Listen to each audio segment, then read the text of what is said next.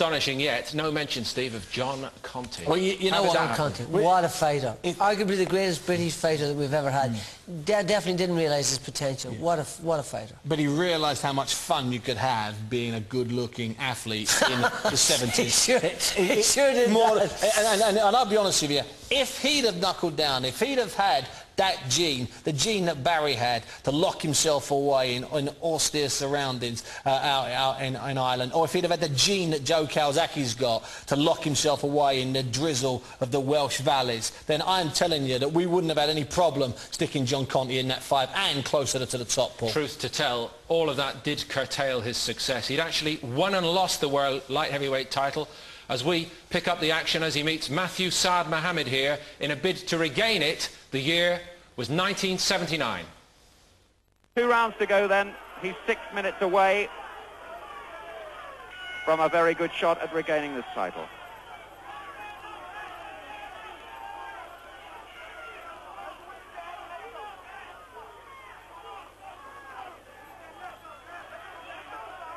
Britain, incidentally, already got 2 world champions, as you know, Jim Watt at lightweight and Maurice Hope at light middleweight. Britain has never had 3 at the same time, that is.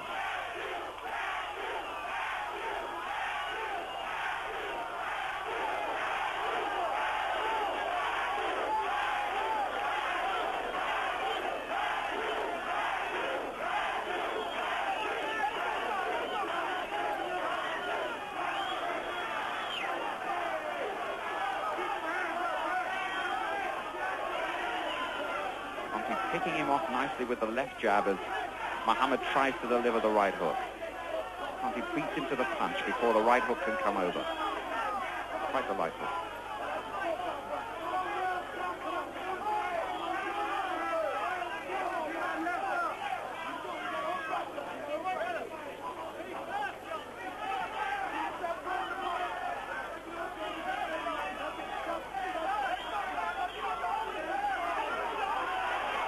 He's got to make sure of these last 2 rounds. I'm sure he's got to do that. Strange things happen with decisions sometimes in the States. Boxing abroad is a difficult business. He's trying to set up Conteh for the right hand. Conteh's got to be careful. And they're becoming long 3 minutes now for John.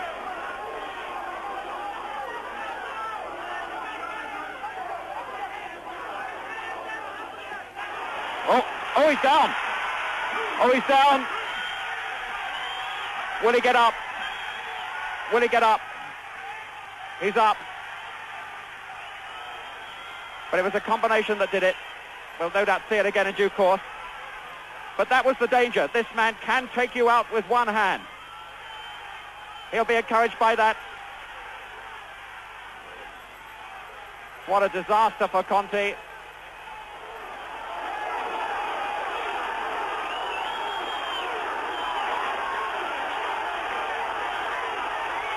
14th round.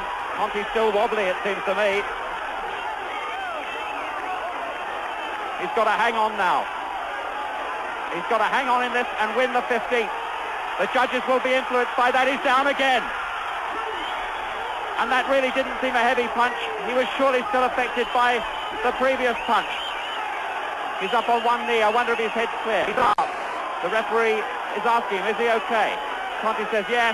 There goes the bell. And the bell, I think, might well have saved him there. It came just in time. And now he's got the minute respite. And does he need it? This is the one that did it. A left hook followed up by another short left hand, but it was the first of those left hands that did the damage. The follow-up left hook just made sure. And now, well, it really is in the balance. Muhammad won that so clearly that he might have made up 2 rounds there. And Conteh now looks composed. And here we see it again. 2 left-hand punches, a hook followed up by a kind of half hook.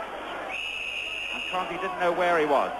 He seemed to have recovered then, but then later on, the punch was still affecting him, when a follow-up came from Franklin, because the later punch that happened about 40 seconds later wasn't really a telling one, or shouldn't have been. Now, Conteh's really got to win this round, and Franklin will be going for the kill.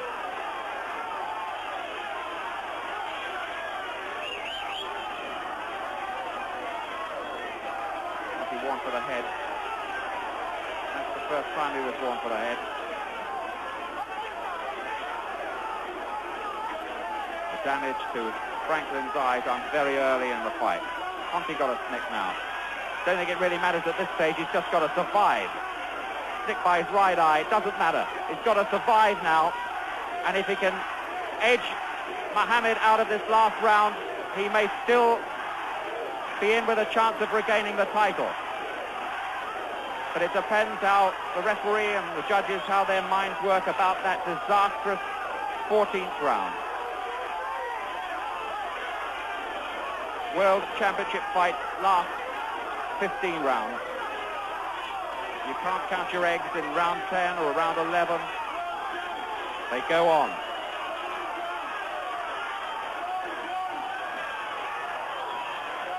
Conteh trying to throw his own right hand now.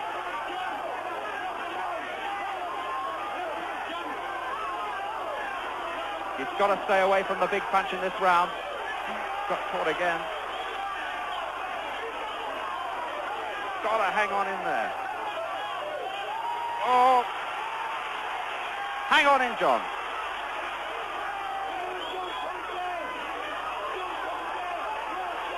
As you see the blood coming from Conteh's right eye, but it doesn't matter. It might have mattered early on.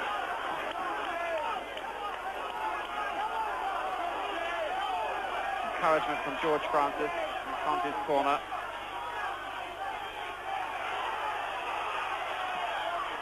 Well, if Conteh doesn't get this, you can't say he hasn't put up an absolutely marvellous show. Not many people gave him a price here, and now look at him coming back after that disastrous 14th. If you're just tuning in, Conteh took 2 counts in round 14, got caught with 2 good left-hand punches, went down, took half a round to recover from them. The bell saved him, really. Oh, he's rocking again from a right hand, and again it wasn't a big one. And this was one of the questions we raised early on. Has Conteh's ability to really take a punch gone? He's still rocking. There can't be long left. There goes the bell. What a marvellous contest for the light heavyweight championship of the world. We now have to await the decision of the referee, Carlos Padilla, you see in the left-hand corner there, and the 2 judges. I think just the evidence of the last couple of rounds that we saw there, we know the rest for Conteh, don't we? Yeah, well, I mean, I think that, I haven't got the absolute stats in front of me, but I think if that was a modern fight, after 12 rounds, Conteh regains the title, which was taken from him outside the ring. Won the title, 3 defences, has it stripped from him, goes out to, we were talking about this earlier, goes out to Belgrade, Serbia, or Yugoslavia as it was then, to fight Mati Parlov, who got a gold, I think, in 1972. And as Barry reminded me, Parlov came out with these fake, basically just these prosthetics across his eyes to stop him cutting. It was unbelievably illegal, and John lost there on points 15. There wasn't a lot in that. Fights Saad Muhammad a couple of years later, and after that fight, 4 or 5 months later, he goes back, where he's stopped that time in 4 rounds. And I've gone on a lot about this for the last about 15 years. I'm convinced that John Conteh, with a little bit of conviction, with a little bit of different people around him, let's put it that way, I think he could have been an all-time great. I'm absolutely convinced of it.